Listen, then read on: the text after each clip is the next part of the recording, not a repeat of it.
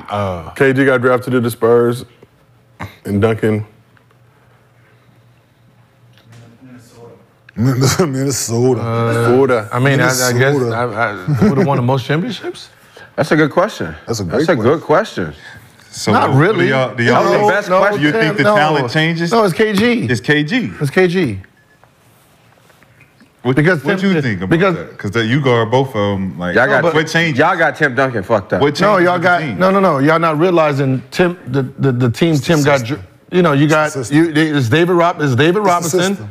You got so Tim Duncan's only good because of the Sean Elliott, Mario Elliott. Still a Hall of Famer. He's still a Hall of Famer. No, I'm saying so he's only good because of the system. Just say that. No, he's still a Hall of Famer. No, he's still a Hall of Famer. No. Right. So he's only good because of. No, he's still a Hall of Famer. Right. The system is the When coach. did he get drafted? The system is the coach. 95 and 97. No, Tim Duncan 90.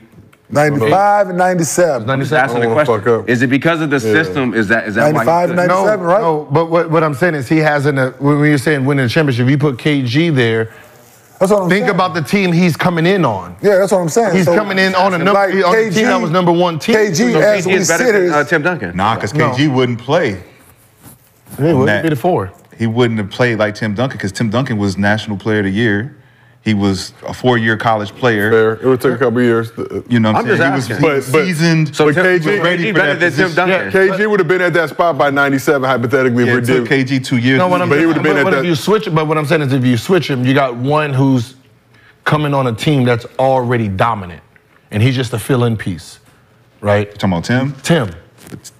Versus KG coming onto a bad team, and he has to work himself up and build that. You still put him next to David Robinson. Yeah. You're still putting him Sean Elliott, David. So whose fault is that? Nobody's. Nobody. It's just an underdog fan. But I'm just saying, like, y'all making excuses like, well, if he were here, it's like, well, I mean, what you want me to do? Like, what do you want me to do as a player? But what do you want me to do? Well, don't go here. Don't draft me here. Draft me to the sorry-ass team so I can prove it. No. I mean, shit. Think about 99% of number one picks are going to bottom-feeding teams where you have to build that legacy yourself. Then there's these greats that they're considered top 10, top 20 players of this game, that when you look at where they got drafted to a team that came out the gates winning 60 games. So their legacy. Can I see that proof? Can I see that proof with Tim Duncan? Yo, can I see that proof with Tim Duncan teams before he got there? I want to see their team before they got there. Number one. I want to see the Spurs teams before Tim Duncan got there. The year before they got them, they were nasty. No, the year before that. Okay. Like the 3 or 4 years before that, though, they were like 50 wins. Like 3 or 4 50 wins. 50 wins every year. They just had that one bad year, and they set it. That's when they set everybody to get the number one pick. They set everybody. They set Tim Duncan. I mean, David Robinson, all that bullshit. So do we think Tim Duncan would win championships with the Minnesota Timberwolves? No, that's what I'm saying. So they basically saying KG's a better player than Tim Duncan. Because that's basically saying Tim Duncan. West. At the same time. They're basically saying KG's a better player than Tim Duncan. But no. Think about what we're saying. No, right? But who was on the Timberwolves? Think about what we're saying. The year before, before Tim Duncan got there, 50 games, and then Tim Duncan's in the draft, and they tank it like they did this year to get Wemby, and then you add Tim Duncan to a 50-team, the National Player of the Year to a team that's winning 50 games in the NBA. You see how fucking... They won on a lockout year, too, though. They won on a lockout year, so that was kind of janky. But what I'm saying is... The lockout year is janky against the Knicks. You're adding a National Player of the Year. Yeah. That was 99. That was the first one. Who was the National Player of the Year this year? I don't even know. But look, Tim Duncan was nasty, bro. I get it. 4-year player, 2-year National Player of the Year, wherever he went... They had a chance to win. He don't know what he's looking at.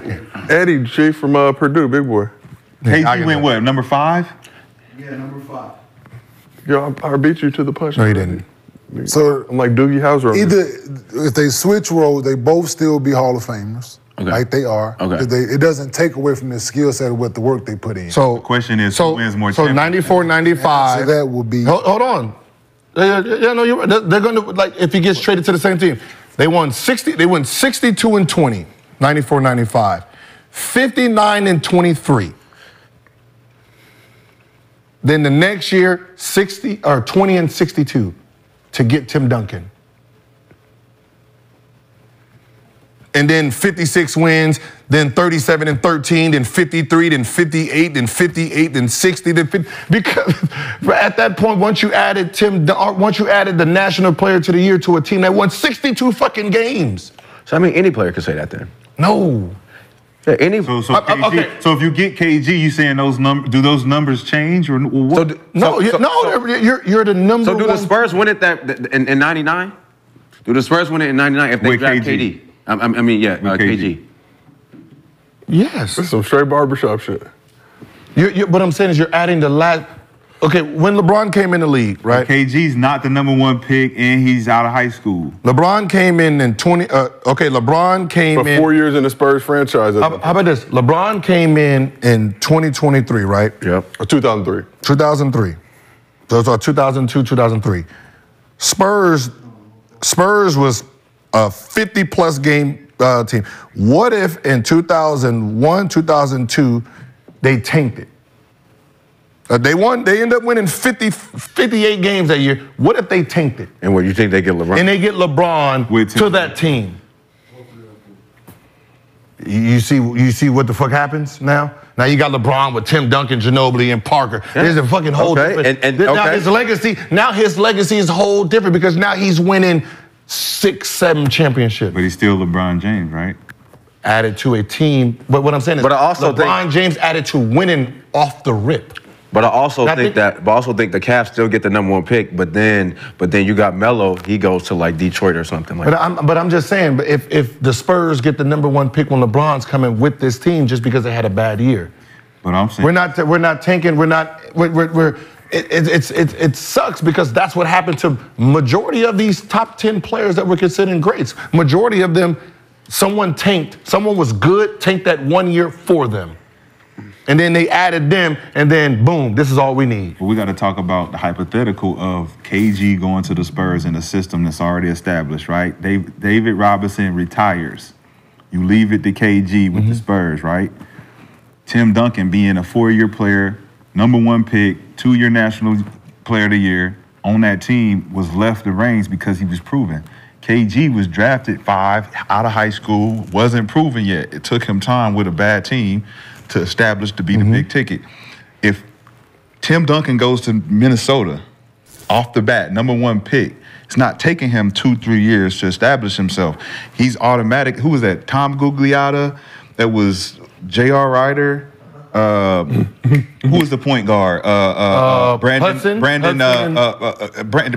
Terrell was Terrell Brandon. They was solid, but Ticket wasn't the guy to go to for the championship type of feel. So I'm looking like I can't say that the Timberwolves wouldn't have won because Tim Duncan was a different type of player. Like he was a generational pick that transformed a whole organization. He didn't transform nothing. That's what I'm saying. He got him a check. They didn't win a championship before he got there. They were the #1 team. But they didn't win. Think about what I'm saying. They're the #1 team. I get it, but they still didn't win. Number one. Loss. Tank to get him. Then they won. Yeah. Because of him, Gil. They won because of him. I don't give a fuck who the #1 pick is at that time. You have to. You give me the #1. If you're I'm still going to be number #1, but you're going to be #1 still. Who's the #1 team this year? Denver. Right? Yeah. Denver takes it next year to get the #1 pick. Does it make that #1 pick a great? Because he's coming on a team that's a championship team? Yeah, but we're not talking about a championship team. We're talking about a team that was good enough to be considered #1. They still wasn't the champ. They wasn't the champions. They needed another piece. Yes, they need another, but you're adding a #1 player in the country. So KG, who was if you put KG there, he's not the #1 player. When you was the #1 pick, what if you got drafted to the Lakers? No, Lord. What if he got drafted to the Spurs? This is what we're talking about. We're not talking about KG's not the #1 pick, though. This is what I'm saying. But I don't need him to be the great. I already have a team. That's in place. We just need one more piece. We don't give a fuck how good you are I don't need you ready. Come on, bro. I don't need you ready. They would have won before he got there then. They wouldn't have tanked it. What do you mean? They did tank. They wouldn't have if they didn't need another piece. I tanked because I have the if you're number one, then you tank. Why did you tank? Think about it. All I'm missing is who? A 4-man. This is the number 1 player in the country. What position does he play? He plays the 4. Hey, sit down. The rest of y'all go play. So if we switch roles, KG's not the number 1 player. He's coming out of high school. He has a better chance of winning more because he's on a number 1 team. You're not taking account that it's the number 1 team. We're adding this foreman. We're having a 7-footer. Even if he just plays defense, it heightens our chances versus Tim Duncan going to a bottom-feeding team. Now he has to work this system. Because I believe that he's good enough to do that. He was good enough to do that. We're going to win a championship over who? The Lakers? Spurs with David Robinson and KG. Tim Duncan was good, man. Tim Duncan was good. He was good because he has a great team around him. So, okay, that's what I wanted you to say. There's a great team around him. Just like Magic. If Magic went to, who was number 1? Who was the last pick? So Tim Duncan doesn't win without the good guys around him. At the beginning? I'm asking. His first year. Does he win his first year if he goes to? Not saying the first year. I'm just saying, like, if Tim Duncan goes to the Timberwolves, he doesn't win a championship. No. All right. His first year? No, not just period. We don't know. I mean, you don't know after that. I mean, you don't know. Now you're facing Shaq and the question Kobe. Who wins? Now you're facing Shaq and Kobe with a Timberwolves team. That's Sam and looked the trails pretty well. And you know how do you know you'll go there? You got Marbury. You got them. When you coming How do we know Ginobili and them go there? How do you know they get picked there? Because they was already picked. No, they wasn't. It's 1999. Ginobili was a 2nd-round pick, dude. That's how good they were good. Are you not understanding? Ginobili wasn't a 1st-round pick. You just said Parker was the last pick in the 1st round. That's how good. Think about. You just said Latrell and Sam may not be there. Blah blah blah blah blah. So I'm saying if that's the case, then that's the case. Listen to what you're saying. The greats that came after Mario Elie and them went, right? They were so good they didn't have. What great? Tony Parker was the last pick, right? He's a Hall of Famer. He was the last pick in the 1st round. Not a top 5 pick, not a top 10 pick. They were so good, that's the pick they got. That pick. Ginobili was a 2nd-round pick. That's how good they were. A 2nd-round pick. The team was good. They're picking 2nd round. They don't have top 5 picks. That's how good they are. That's what they're good. They're just adding, and those guys became great because of the system and the greatness that was around them. They're not they're not getting number 1, number 2 picks and building what Tim Duncan would have been doing at that point. Because they'd have been sorry as fuck. Because it's Timberwolves. Sorry shit. That was a great hypothetical conversation. That was crazy. Y'all went deep on some hypothetical shit. That was crazy. What's up, everybody? As you know, Gil's Arena is presented by Underdog Fantasy. Underdog Fantasy is the easiest and best way to play fantasy sports. You can pick higher or lower on your favorite players' fantasy projections, and you have the opportunity to win up to 20 times your money in a single night. We're doing the 5 ways, the 4 ways, the 3 ways. You know, you can do them 2 ways too, but the real bread is at the 5-way. Gil, who you rolling with right now? Oh yeah, I just picked the 5-way. That WNBA. WNBA, all 5, let's rock it. Let's get this bread. Now, Underdog is available in 30 states and Canada, except Ontario. Get your minds right.